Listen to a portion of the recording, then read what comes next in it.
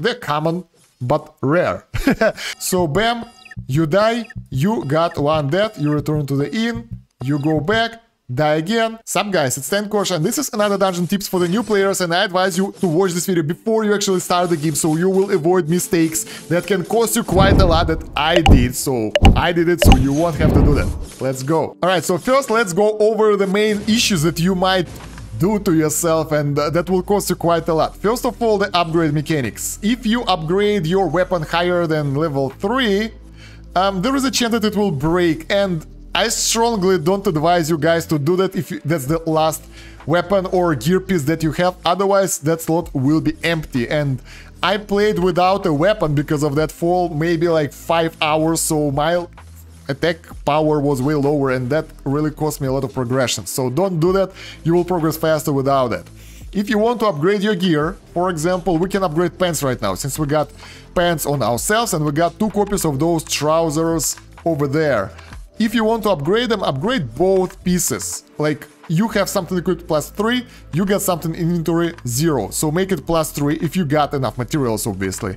I don't anymore. Okay, my upgrade materials are over. Upgrade them to +3, then by +1 each time for different thing, and the one that will break will disappear, and you will still have 1 extra on your hands as equipment, so you won't be naked, and that will help you out quite a lot. Moreover, you might wait with upgrades a little bit before you get to the area where you will get the green drops, because, well, you can get those to +3 easily, that's cheap, and that doesn't cost you that much, but afterwards I think it doesn't worth, because you can spend a lot of upgrade materials and they are pretty hard to get, so upgrade stones will be pretty... They're common, but rare.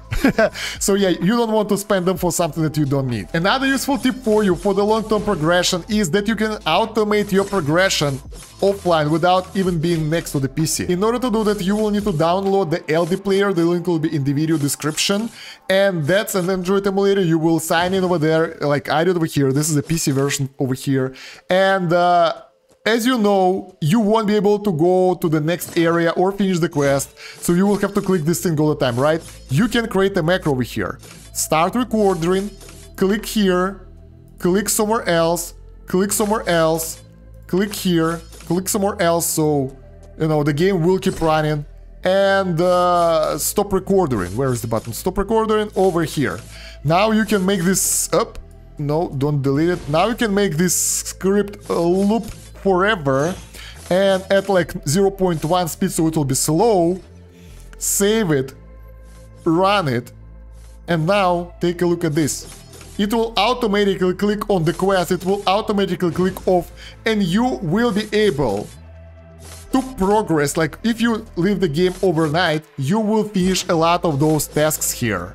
And that goes for chats, for everything, so that will be really nice, I think, because that will allow you to get more rewards. So that's my tip for you, special thing. Now, outside of wasting resources for the upgrades, you can actually put stuff in the decks, and yeah, if you put stuff in the decks, it will disappear.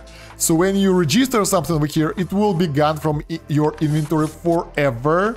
So make sure to put there something that you don't need only, because otherwise, yeah, once again, you will have issues. So yeah, let's put those boots over here, because why the hell not? It's okay.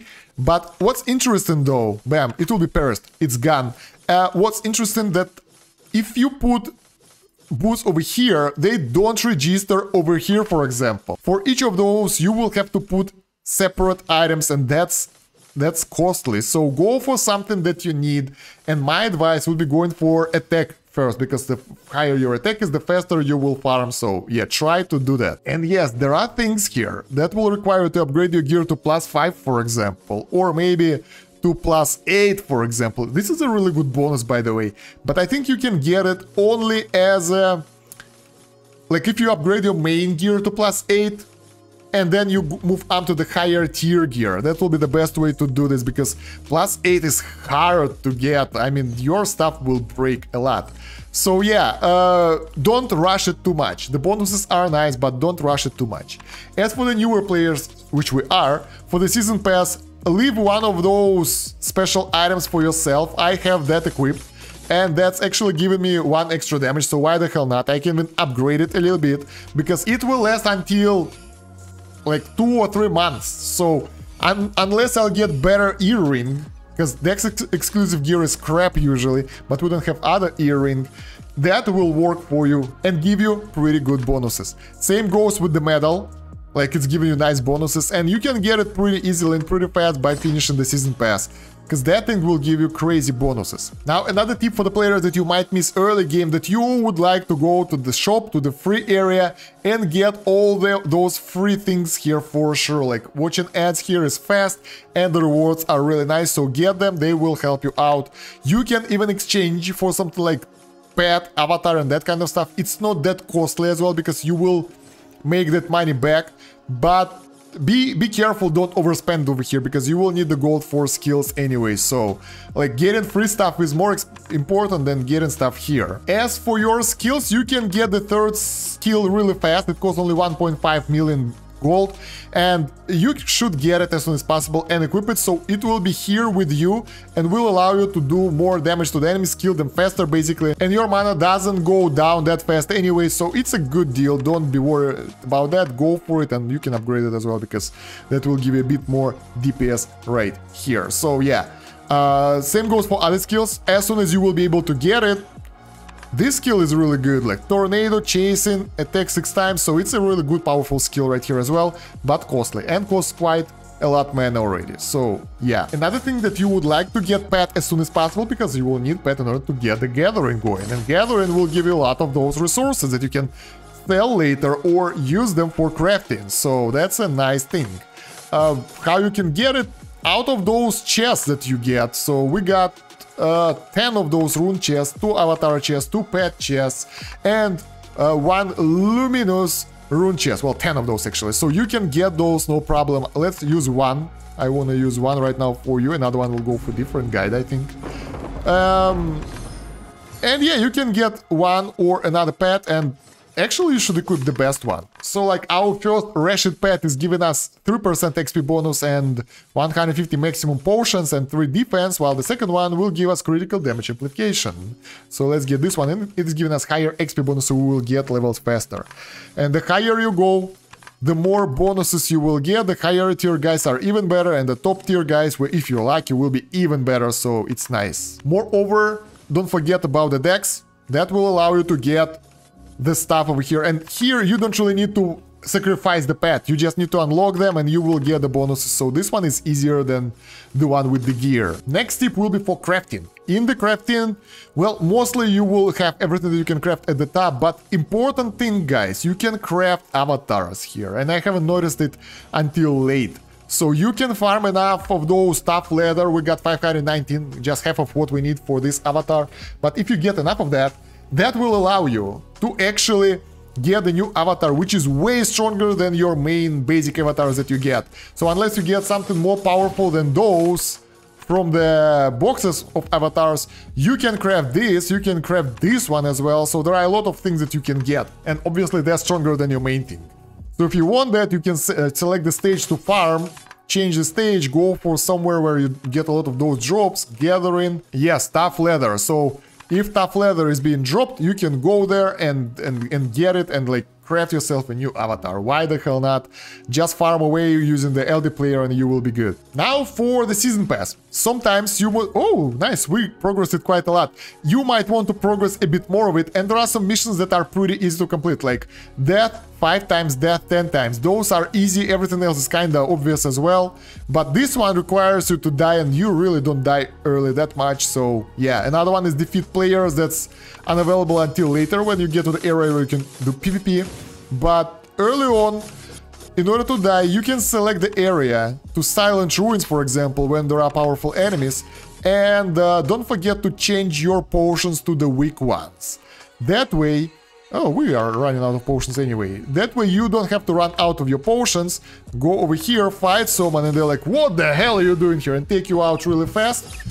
So bam, you die, you got 1 death, you return to the inn, you go back, die again, and go over and over like that. That will allow you to get that reward way easier. After that, you can go to the area that you used to be in anyway. One more thing, don't forget to buy yourself health potions. They are essential for your progression, because without them you will pretty much die outside. So yeah, either go to the lower area. If you're going overnight, it's better to go for the lower tier area where you won't use them up that fast, because you should calculate how many of those you use per hour, and that should be enough for you, you know, to keep going. So this one is good for your quests, for AFK, like multitasking, for example, if the game is running in the background. But if you're going to bed, you'd rather leave to the earlier area where you won't die and will be able to farm overnight, for example, for those skins to get the avatar.